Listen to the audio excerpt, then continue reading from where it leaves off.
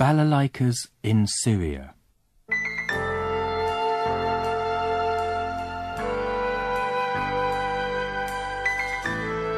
My friend Alexander, who is Russian, told me an interesting story about a trip he made to Damascus in Syria a few years ago. He was working in a city in the heart of Siberia as an interpreter for a dancing group composed of boys and girls aged between about 14 and 17. They were a very professional dancing group, as they'd all started dancing at about the age of 6, and had been training intensively since then, every day, learning many different types of dances, so it was very impressive to see them. It was a real pleasure for my friend to work with them, and to see them dance so often. Every time he looked at them, he couldn't help admiring them, as they danced so magnificently, better than many adult dancing groups that he'd seen.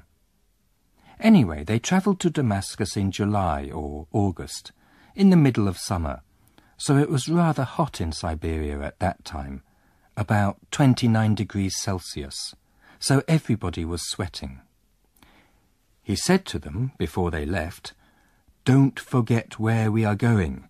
We're going to Damascus, very close to the desert, and it's going to be something like 47 or even 50 degrees.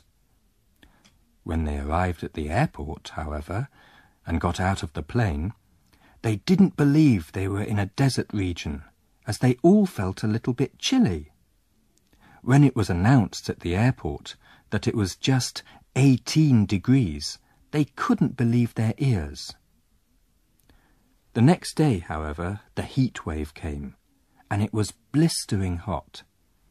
The temperature reached 47 degrees, and so during the day it was almost impossible for my friend and his group to go out into the street without staying in the shade.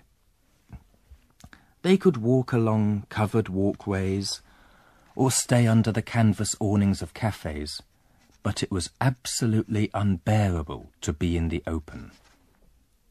My friend said that during the daytime, in the summer there, it is just like a dead city, with nearly empty streets, with only very few people walking here and there, and no other signs of life.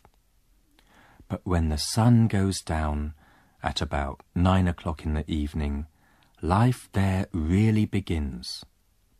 All of the people come out into the streets, the cafes and the restaurants open, and the social life starts.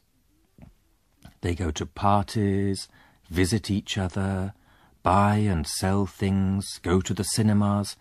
Everything starts at 9 in the evening and carries on until about 2 or 3 in the morning. For my friend, it was like an upside-down world, as in Siberia everything closes at about 9, life finishes, and everybody goes to bed.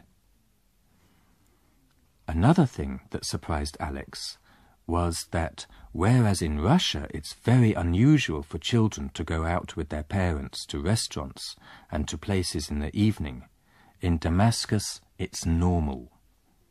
The children may be 3 or 4 years old. You will be sitting and drinking and talking, and the children either sit down next to their parents or, more usually, run around between the tables and play.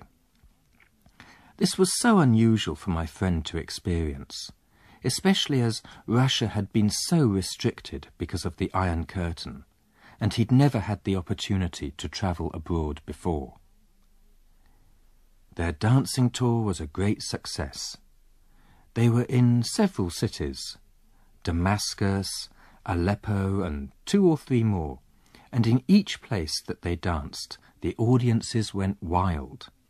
They applauded and called for encores again and again and again. They were accompanied by a small group of musicians playing Russian instruments, balalaikas, and this was very unusual for the local people, who were mostly Arabs, as their music was absolutely different. So they were altogether amused, amazed, and thoroughly entertained. They were especially successful in Aleppo, as 30,000 Armenians lived there. Armenia was a republic of the Soviet Union, and when they learnt that a group from Russia was playing, and also that they played music by Khachachurian, the famous Armenian composer, they flocked to the performance. They were fantastically well received. The audience applauded and encored them many times, and were very enthusiastic, maybe because they liked this music so much and felt a deep connection with it.